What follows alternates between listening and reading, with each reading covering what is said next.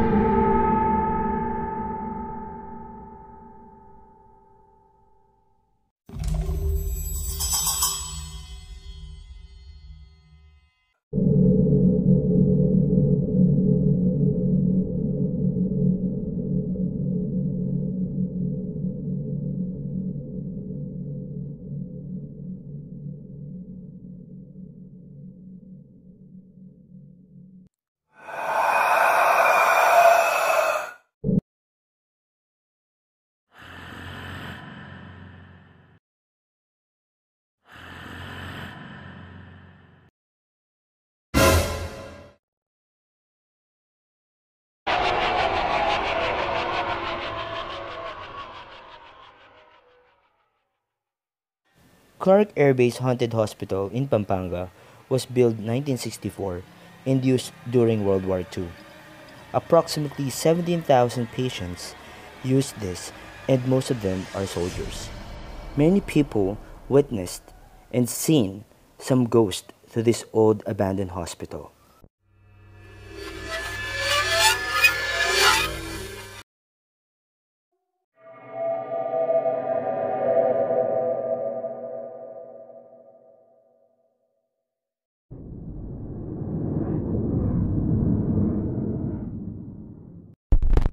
So after namin pumunta ng haunted hospital, so napadaan kami dito sa steakhouse, still located in Angeles, Pampanga. So we're gonna try out their food here. So tara guys, let's go ahead and try it out.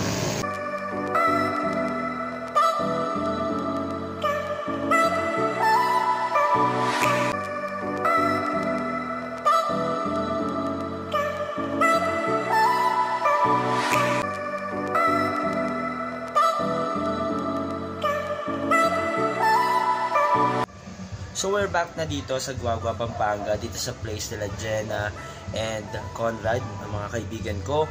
And I will give you a small tour dito sa kanilang munting tahanan. So tara guys, pas tayo sa loob.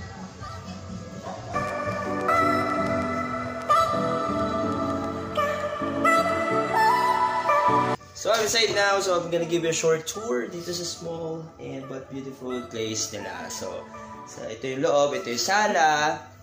Yan, dito si Gracie, si William.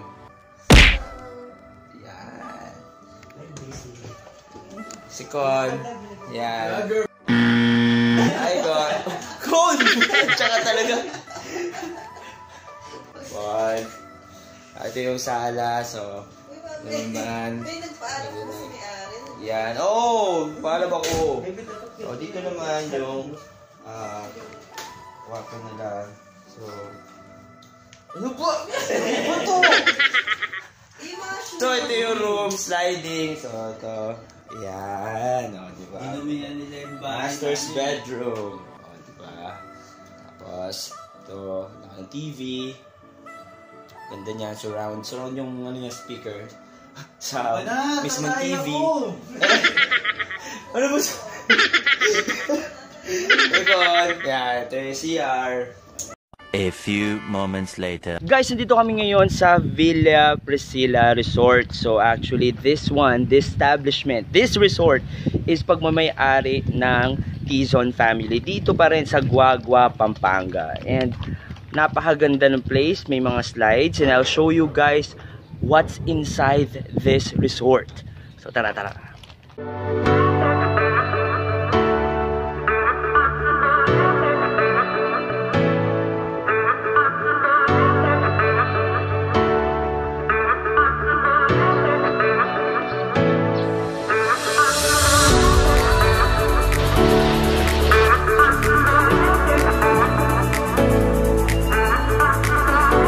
Pagpasok nyo dito, bubungad agad yung mga space dito for, you know, para pag-stay kayo, pag mag-swimming kayo. So, may mga spaces dito. And the good thing here is meron siyang sariling sink. So, pwede kayong dyan maghugas ng kung ano ang mga gamit ninyo.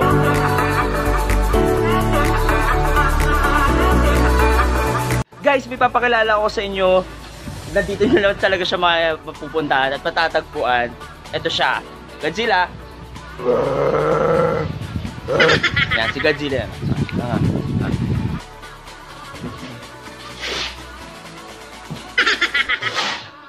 So sa Villa PRISCILLA Resort, meron ditong 4 na pool, big pool na separate from kids pool. And actually, they do have 4 slides as well. So nung panakita ko sa inyo may mga slides. The biggest one is the Godzilla slide. So matatagpuan yun doon sa banda dulo. Actually, this place is good for family, friends, and any kind of occasion. Kasi meron din silang pavilion to make some gatherings and some celebration like kasal, binyag, birthday. So you can come over and check on their availability of their pavilion as well for your celebrations, guys. So let's go ahead and check the pavilion.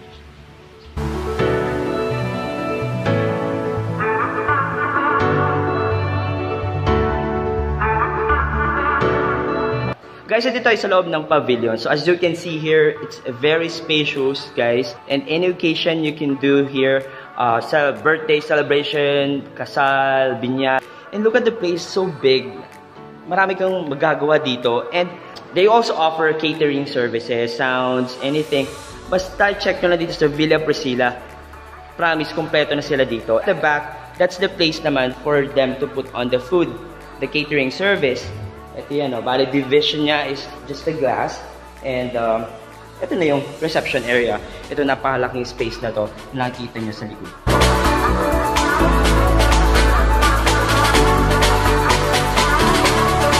Quick information, guys. So the entrance fee is just 120 pesos. So diba 120 pesos and ang dami mo ng pool na mapupunta na papagsiswimingan together with your family. And the cottages, yung mga standard cottages, it costs 600 pesos lang. So that's good enough for you guys, and it's very spacious as well. The pavilion, napaka-spacious niya, and the catering service as well, and other things to para in regards to the celebration. You can contact and check on their page, Villa PRISCILLA Resort here in Guagua, Pampanga. And I will also put on the description below. Please do check that for you to check and book some accommodation, book everything that you needed para maasikaso na nila. And promise, guys, totally magagawan and masaya dito, malaking lugar, ang saya-saya dito, guys. So, try on Villa PRISCILLA Resort. At syempre, hindi mo wawala ang pasalubong. So, dito sa Pampanga, marami kang pagpipilian na bibilihan ng pasalubong. And ang pinakilala dito ngayon ay ang Pampanga's Best, kung saan ang galing ang tusino na napakasarap. And marami silang cold cuts. And they also offer other products dito for pasalubong, guys. Balik na kami ngayon sa aming mga tahanan. And I'm so thankful, guys, na nagpunta ako sa Pampanga. Ang tagal ko lang gustong i-vlog together with my friends here. And I'm so happy having this kind of vlog. So guys, thank you so much for watching my video. Don't forget to hit the notification bell for you to be updated with my latest videos, guys. And rest assured, I'll be putting on another vlog, guys. Interesting vlog, more tipid travel vlog, everything. Thank you again. Tatio Active, fresh. Be confident, be fresh. Thank you.